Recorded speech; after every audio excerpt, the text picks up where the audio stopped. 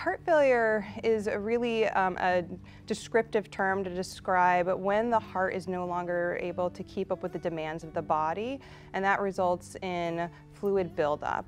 There's two types of heart failure, so there's systolic heart failure and diastolic heart failure. In systolic heart failure, the squeeze function of the heart, or what we call the ejection fraction, falls from normal, which is about 55 to 70%, to less than 40%. And in those patients with systolic heart failure, the inability of the heart to pump blood out of the heart leads to fluid buildup in the body. In diastolic heart failure, the squeeze function is normal, but the heart has gotten stiff over time. I think about this type of heart failure as trying to fill a steel balloon with water. So the balloon is unable to stretch to accommodate the water, and unfortunately it backs up and flows over the top, and you get the same result, fluid buildup on the body. So the first thing that I tell patients is that you're not alone. This is a scary diagnosis to receive, but there are more than 6 million adults walking around with the diagnosis of heart failure in America, and a lot of them are living their lives and feeling well. Although the diagnosis means that you usually have to see your doctor more often, if we work together, you often can live very well with this diagnosis. The most common causes of heart failure are twofold, so coronary artery disease and hypertension.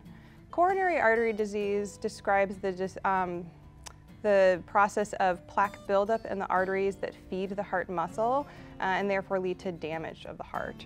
Patients may complain of chest discomfort, shortness of breath, or even been told they've had a heart attack before in the past. Really, regardless of what type of heart failure you have, your doctor is going to want to embark on an investigation to try to determine the underlying cause. If we can find a cause, treating it aggressively is just as important as treating the symptoms of your heart failure. So patients may notice fluid building up in their legs, their belly, or even their lungs. The symptoms they'll complain of are cough, inability to lay flat, shortness of breath at night, abdominal distension, lack of appetite, dizziness, and weight gain. So the most common initial test that patients will get is an ultrasound of the heart, or what we call an echocardiogram or echo. An echo will help decide whether or not you have systolic or diastolic heart failure and give you that number of the ejection fraction. It may also give us a couple of clues as to what the underlying cause for the heart failure is. The remainder of our tests really kind of try to get to the question of, do you have coronary artery disease that is playing a role?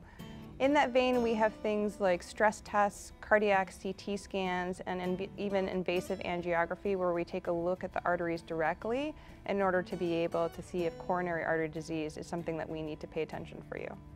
So the treatment of heart failure really depends on the underlying cause, but by and large, patients can be expected to have prescribed several medications. Some of those medications can help you live longer, and some of those medications can help you feel better. If fluid retention is a problem, you can expect that we will prescribe a diuretic or a water pill, something like furosemide or budesonide, to try to help remove the fluid from the body. By and large, one of the biggest issues with treatment is patient engagement. So we want to make sure that you are taking this diagnosis very seriously and that you know which medications you're taking are for your heart failure and that you're taking them as prescribed. So from my perspective, the lifestyle changes are the most important thing that patients can do. I can prescribe medications, and even if you take them without the lifestyle changes, we're only really going halfway. So for patients who smoke, quitting smoking is going to be one of the most important things you can do. So smoking damages heart muscle and can lead to signs of heart failure. Regular aerobic activity, so exercise, either walking or jogging or swimming, it all counts, is also going to be important to help strengthen the heart and help you deal with symptoms of heart failure. I tell all my patients I want them to eat a low sodium diet or a low salt diet. We want our heart failure patients to eat less than 2 grams of salt a day, which can be hard. And that's more than just not adding salt to your food. What you want to do is start reading the labels and make sure that you're accounting for all of the salt that's in any food that you eat that's jarred, canned, or boxed, and communicating with your waiters and waitresses when you eat out that you need low sodium options. Weighing yourself is going to be a very important activity that you do at home that's going to help us manage your medications and your heart failure. So the weight that you gain by eating tends to happen at about 1 pound a week. If you have weight gain from fluid retention, it's going to happen much more rapidly. So what patients will notice is they'll gain 2 to 3 pounds in a day or 5 pounds in a week, and that should be a trigger to call your doctor and say, I think I've got fluid retention as a result of your heart failure. The other thing that we want you to keep track at home is your blood pressure.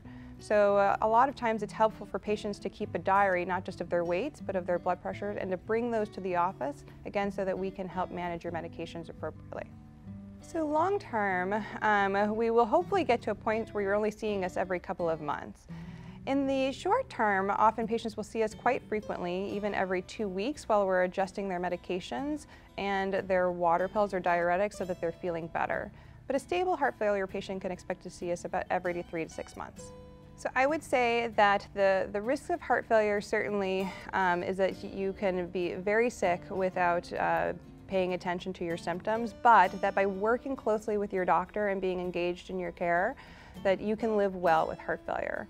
I have kind of the top 5 things that I want patients to do, and that is to take their medications as prescribed and know which ones that you're taking for heart failure.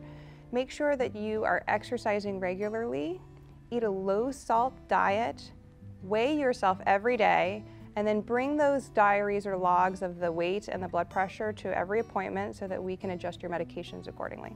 I think it can be very scary to come to the doctor and be fearful that maybe you won't get good news, but being engaged with your doctor and coming to those appointments are the way that we're going to keep you feeling better or identify when maybe something has changed early on so that we can act. In terms of if you're feeling okay, we want to keep it that way.